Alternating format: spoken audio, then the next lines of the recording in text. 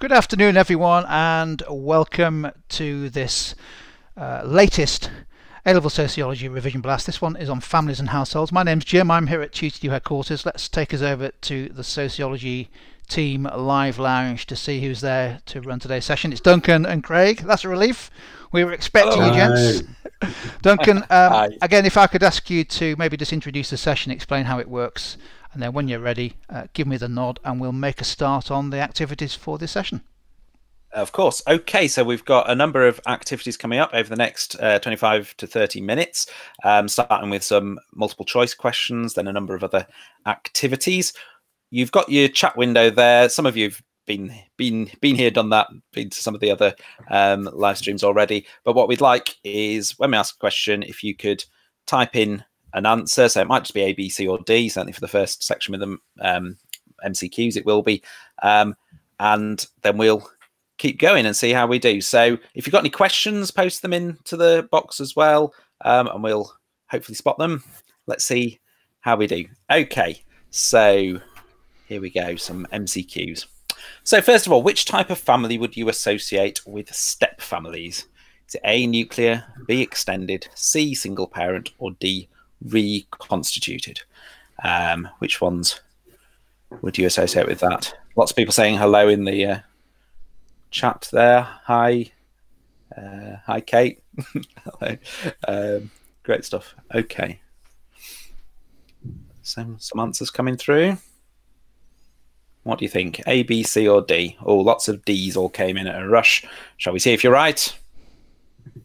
Of course, yeah. Well done. Well done with that one. Let's see the next. Let's see the next question. Okay, who concluded that children in the past were like little adults? Is that Dabash, Postman, Edgell, or Aries? Seeing a few answers coming through. A few from the previous question. Okay, so what do you think? A, B, C, or D? Seeing some D's coming through. A couple of people hedging their bets a bit. They are having a good day, thank you, Luke. Shall we see what the answer is? It is Aries. Well done. I think the vast majority of people got that one. Philippe Aries looked at paintings and portraits from sort of medieval period and saw that the children were dressed similarly and behaving similarly to the adults. Whether that's actually a very valid way of determining what childhood was like at the time, we can debate. Okay, the next one. Which sociologist discusses the idea of the disappearance of childhood? What do we think? A, B, C, or D? Let's see your answers now.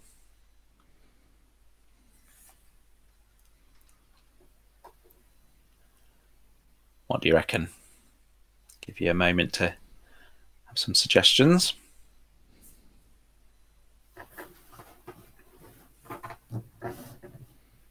Oh, lots of B's, lots and lots of B's. Shall we have a look? It was indeed B, Neil Postman. Well done. Let's move to our next one. Okay, which role would you associate with the breadwinner? So which of the roles in the household would you associate with the breadwinner? Is it the instrumental role, the expressive role? Is it an authoritarian role or an egalitarian role? So what do we think?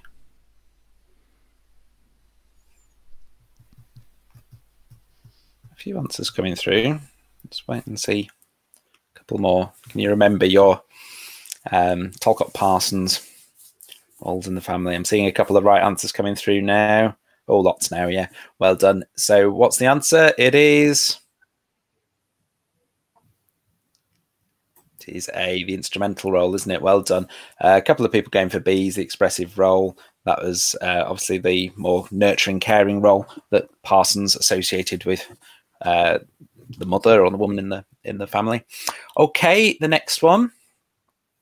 What term is used to describe being married illegally to two people, specifically two people at the same time? Is it polygamy, bigamy, monogamy, or polyandry? Any ideas there?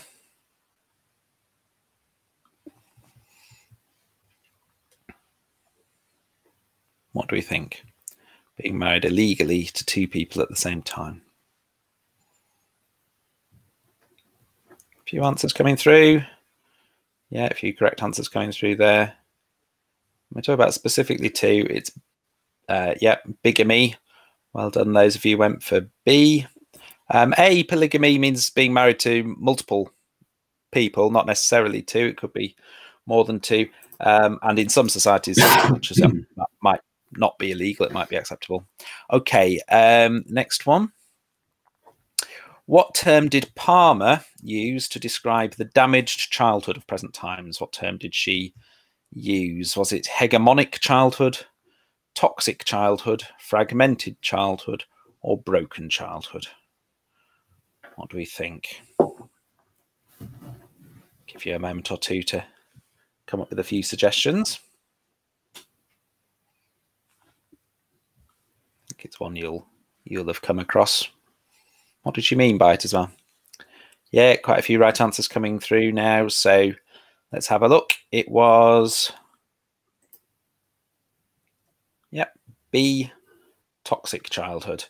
And she was talking about people spending a lot of time on screens, whatever. That's all everyone does now. It's all that's everyone's childhood. That's going to school, isn't it? Being on a screen. But anyway, that was, you know, obviously she was referring more to it being a problem without the sort of adult interaction. Okay, the next question. And this is the last of the MCQs before I hand over to Craig for some different types of activities. This is obviously a quote that absolutely everyone remembers and uses it in all their essays, whether it's relevant or not. Which sociologist said that women are, and you can read the question yourself, was it Sharp, Ansley, Oakley, or Stanworth? Type in A, B, C, or D. If don't type in the quote itself, because it will fall foul of YouTube's censorship. Okay, what do we reckon? A, B, C, or D? Who said it? That women were that. Lots of answers coming through. Of course, and it's a classic. Mostly correct answers. It was Fran Ansley. Well done. If you got that one, she's a Marxist feminist, and it is a useful quote. It's quite a good one to use if you're talking about as a kind of perspective, as a sort of evaluation of the warm bath theory and Talcott Parsons. It's like this idea that, you know, the man comes home and the family eases his stress and everything, but Ansley says, well, you know, the woman takes that on, takes on that stress and all the problems, whatever. Okay, well, I'm going to hand over to Craig now for a different activity. We're going to look at a 60-second challenge. Okay. Okay, just quickly, Eskimo Max, happy birthday. It says, Duncan and Craig, it's my birthday today. Can I get a happy birthday? I'm starting to feel like a radio DJ here. Right, okay, so we've got a 60-second challenge now on the back of Duncan's controversial multiple choice questions. What we have to do in a 60-second challenge is I'm going to, you have 8 pairs of responses there. On the left-hand side, you have a description of a study or a key term from a piece of research. And on the right-hand side, you have a sociological researcher. You have to match those up. When we go on to the next slide, so like the clock will start ticking, and you'll have 60 seconds to match those up. If you just put in the pairs in the text box, in the chat box, and then we'll go through the answers at the end. Okay, so if we could start the clock, please.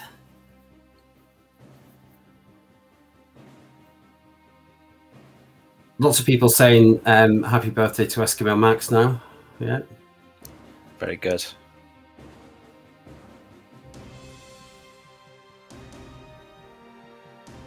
Okay, we get any matches? What do you think? You got to link them up, A to 1, B to, or whatever. Not A to 1, because that would be wrong. But what, what, a letter with a number. Go on, how are you doing? Oh, I've seen. So we've got A5, 5 times the diversity, the rapports. Okay. 1F. Let me just see. Chester, new conventional family. Very good. B8, confluent love and Giddens. A5, D6. Okay, let's just see D6. Dual burden is Oakley. A5, 2E. Confluent, sorry, E, 2E, was it?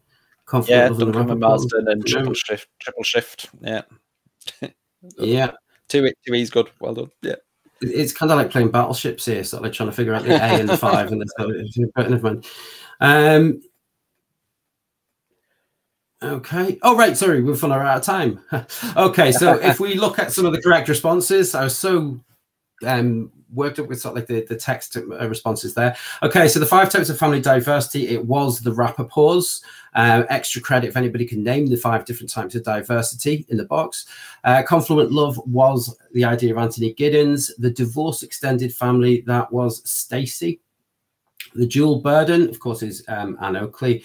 The triple shift was Duncombe and Marsden. The neo-conventional family was Chester. Lagged adaptation was Jonathan Gershony, and age patriarchy was Gittins. Okay, so if we move on to our next activity, and in our next activity, what we have to do is you have to categorize these 8 phrases, or sorry, these 8 statements that are here. And they will be Marxist statements, functionist statements, or feminist statements. And again, it's another one that's against the clock. What you need to do is you need to take that statement and think, is it a Marxist statement? Is it a functionist statement? Or is it a feminist statement? And these are all around the functions of the family. So if we could start the clock again, please. Off we go. So the side, functionalists, which statements are functionalist, which statements are Marxist, which statements are feminist? Maybe just put functionalist and the numbers next to it, Marxist and the numbers next to it, feminist and the numbers next to it.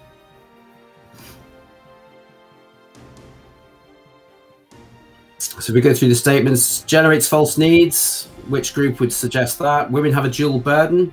Which group? The family provides economic support. Which group? Which group would suggest that sort of like the family? Sorry, police in the family. Who suggested stabilization of adult personalities? Okay, we're getting some through now. Functionalist 5 and 6. Yep. Feminist 8 and 2. Functionalist 3, 5, 6, and 7. 7. I'll look at 7 again. Okay, so generates false needs. Which type of statement do you think that would come up as? So we've got Marxist 3 provides economic support. Okay, functionalist 4, 5, and 6, feminism 2 and 8, functionalist 4, functionalist 7. Okay, functionalist 6 and 5. Let's look at them. Yep, the functionalist statements were 3, 5, and 6. Primary socialization obviously was one of Parsons and Murdoch's ideas, that the main role of the family was to socialize children into the norms and values of society, or into a value consensus. Stabilization of adult personalities, that was Parsons, one of Parsons' 2 key functions of the family. Suggesting that the family acts almost like a soothing warm bath, if you like, and it provides economic support. That was one of Murdoch's functions of the family. The safe haven was actually Zaretsky, who was a Marxist, who suggested that the home provided a safe haven from the alienating effects of work. Marxists also would suggest that the family helps generate false needs. You may have heard of this as things like pester power. And then you have Donzelot, who is a Marxist, who talked about policing the family, how the state uses policy to police the family. And our feminists obviously reinforcing gender stereotypes, and that women have a dual burden. Okay, and of course we know that that is Anne Oakley. So well done to those who got some of them. Sort of like feminists 2 and 8, they were the easiest ones to spot. Some people got confused between safe haven and stabilization of adult personalities. One thing to say about that is they are essentially very, very similar. However, one says that it is for the benefit of capitalism. The other says it is the benefit for the members of the family. Okay, so what do we mean by generating false needs? Okay, false needs is the idea that sort of like the family makes you purchase things that you don't actually need. Okay, so now we're going to move on to our 30-second challenge. We've had a 60-second challenge. We're now going to move on to 3 30-second challenges. You need to be able to identify as many reasons as you can for the decline in the birth rate. So as many reasons as you can for the decline in the birth rate in 30 seconds. If you just write them down in the chat box. And if we could start the clock now.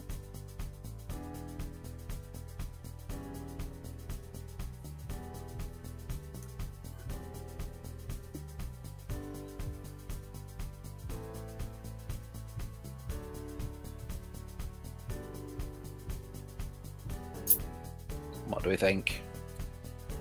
All right, some coming through. Contraception, yeah, there could be one. Contraception.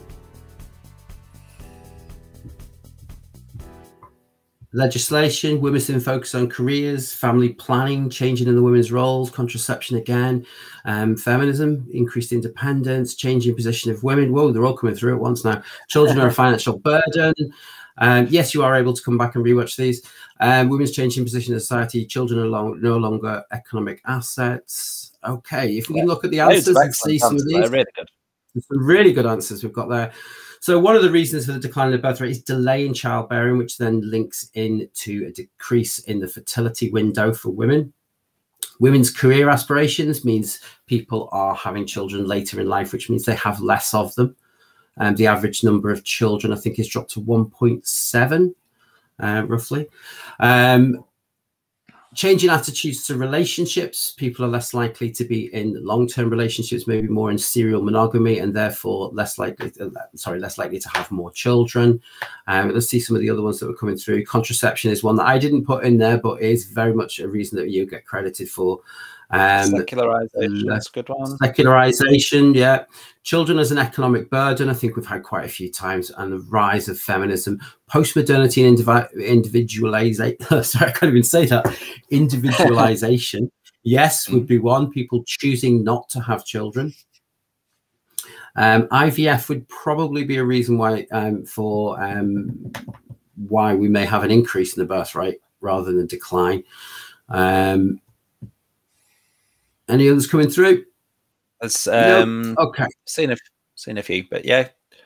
Easier to get divorced, possibly. Changing role of women in society, that tends to be the big one.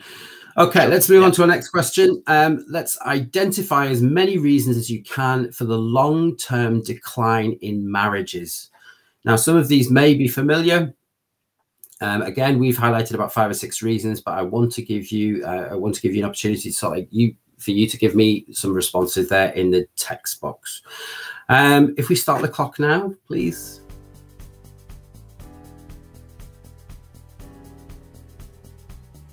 More education and career opportunities, good. See, marriage is a choice, not a necessity. Increased same-sex marriage, cohabitation, yeah. Secularization, good. Individualization, again, I can say that this time. Secularization is the idea that we're moving away from the ideas of the church, and we are now our morality is guided by our individual principles rather than the church now. Changing attitudes to cohabitation, less stigma around marriage, divorce, feminism, only in Division 4. I'm not quite sure what that's got to do with anything. Legal changes, emphasis on careers, expectations of marriage, changing roles, more employment opportunities for women. Yeah, there's lots of really good responses in there. Can we just have a look at our answers? Yeah, we have changing attitudes to relationships, serial monogamy. So people moving from one long-term relationship to another rather than having one lifelong relationship. The concept of confluent love, where people choose a relationship not based on their needs because they can fulfill their own needs, but it's more based upon intimacy. The expense of marriage, people are delaying getting married because it is more expensive. Secularization, we've mentioned. Career aspirations, reduced stigma of marriage, getting married is expensive. There's quite a lot of good ones coming through. Life expectancy is a good one as well. Obviously, people are getting married later in life because they're living longer. Non-financial independence as well. Okay, let's look at our next one. And our final one, identify as many reasons as you can for the rise of reconstituted families. So these are reconstituted families, is where two partners obviously get together and have had children in previous relationships. So if we could start the clock now, please.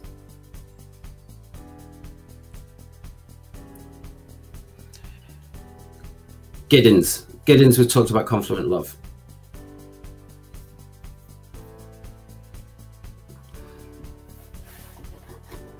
Okay, secularization is one, yeah.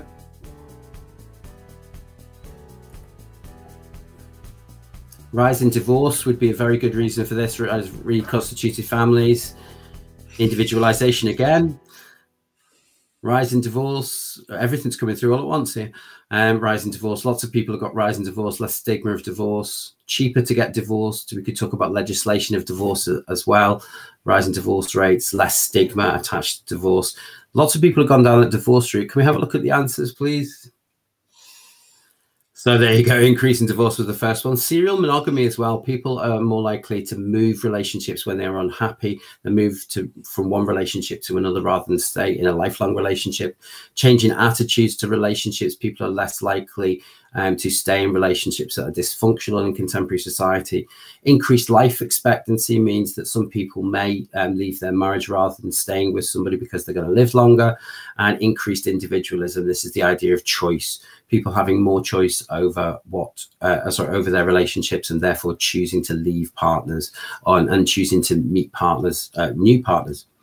Also, people have the idea of finding the one. So instead of being married, they can cohabit before they move into another relationship. Okay, it's a good response. Yeah. And people put more value on marriage, hence why divorce rate increased and led to reconstituted families. Okay, so some good responses there. I will pass you over to Duncan for our final activity today. Thanks, Duncan. Okay, thanks very much, Craig. Some really good answers there. I was really impressed reading through lots of responses there. Really impressive. And so in the same spirit, when we do this activity, what I'd quite like is, as well as just going with the higher or lower, which is the sort of key part of the activity, I'd like you to come up with some suggestions for why that might be. I want you to apply your sociological knowledge to come up with some suggestions for why it might be higher or lower, as well as just whether it is. Yes, this will be on the channel as a recording pretty much straight after we finish. This is the last activity, Amy, so we'll be finishing in a few minutes. Okay, so first of all, we've got lone parent families in the UK, and we'll come up with in a moment a little number saying the percentage of lone parent families in the UK. So the percentage of households in the UK that are lone parent families is 14.9%. So what we now need to know is what the next category is: lone person households in Scotland. Do you think the percentage of lone person households in Scotland is higher or lower than 14.9%? So you might want to think about why there would be lone person households, what sort of groups live in lone person households, whether you'd expect it to be higher or lower than that 14.9%. What do we think? Let's see if we've got any suggestions, higher or lower, and why. We've got highers and lowers. Higher, lower, higher. Okay, got a mixed bag. Okay, shall we have a look at this one, and then we can discuss it more as we sort of come through. It's quite a bit higher, 35%. Okay, so why do we think there might be quite such a high proportion of households in Scotland are lone person households? Like nearly a third of households in Scotland are people living on their own. Amelia there says because of the elderly. Okay, and that's a good response there. Population density. Okay, yeah, that's an interesting thought to think about, isn't it? Higher because of an increase in individualization, higher because of increased life expectancy in the aging population. Really good. So some really good suggestions there for why it might be at that level. Shall we have a look at the next category and see what we think? It's going to be closely related. Lone person households in London. Okay, so if we think that the lone person households in Scotland is quite high, 35%. Eskimo Max, I think that's a little bit harsh on Scotland. There's some lovely bits of Scotland. Do we think lone person households in London will be higher or lower than lone person households in Scotland? Still some excellent responses coming through here about women's financial independence. Singletons have increased, increasing number of elderly people choosing to prioritize their career. Got people saying higher, lower because rent's expensive.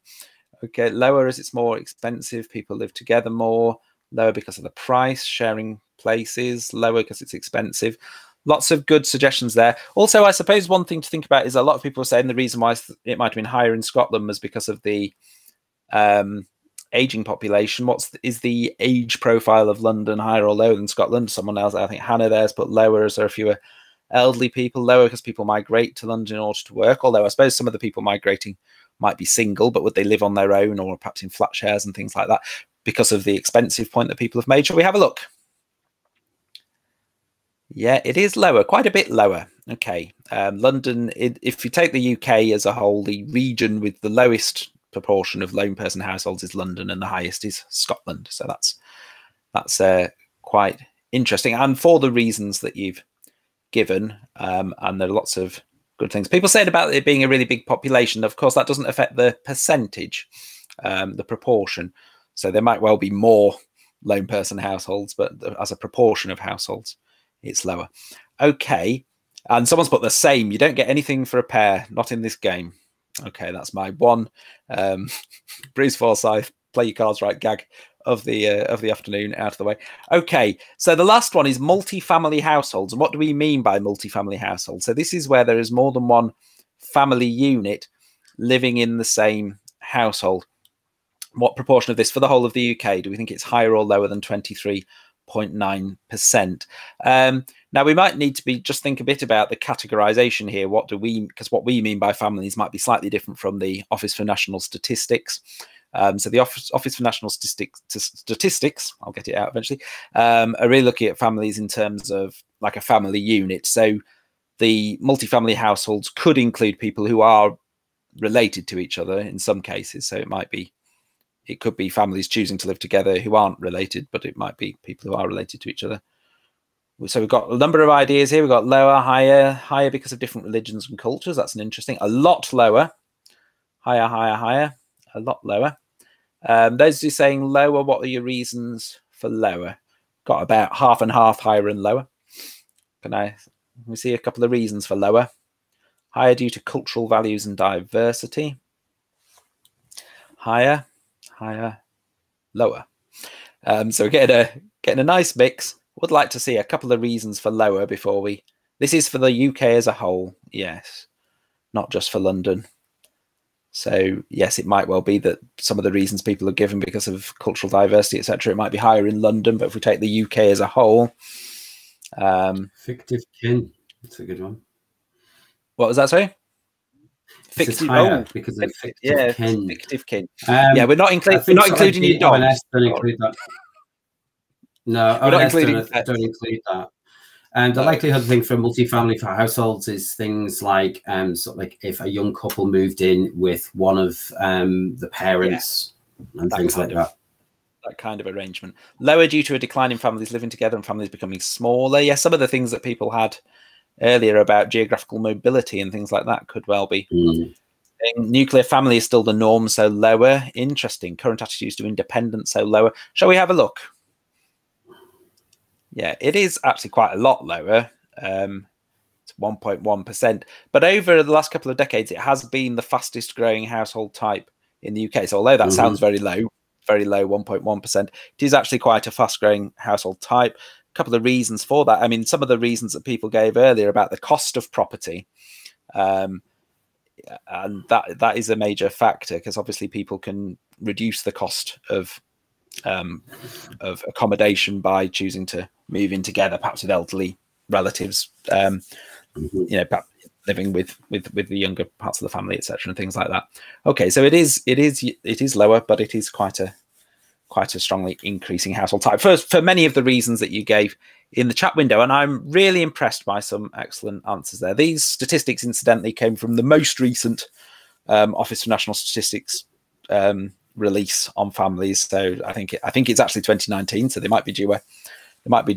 It was the one we used in our video for on different family and diversity. If you actually go onto the Tutor to You families and households revision videos, you'll actually see a lot of this data as well. Yeah. Okay. I'm really impressed with loads of great answers. It's nice to see, you know, go beyond the kind of knowledge recall and apply some of that knowledge over the last couple of activities. That's brilliant. What we'd love you to do now is, if you've enjoyed the video and if you found it useful, can you click like and click subscribe so you get notified about future ones of these. Although I'm sure you'll all be having a nice break over half term, we are not breaking for half term. We will be back here same time, same place next Wednesday. Oh, Jenny, so Revision Blast is the highlight of your week. I'm very pleased. even if there's a certain degree of sarcasm there, I'm going to pretend there isn't. That's lovely. We are on lockdown. That is true, yes.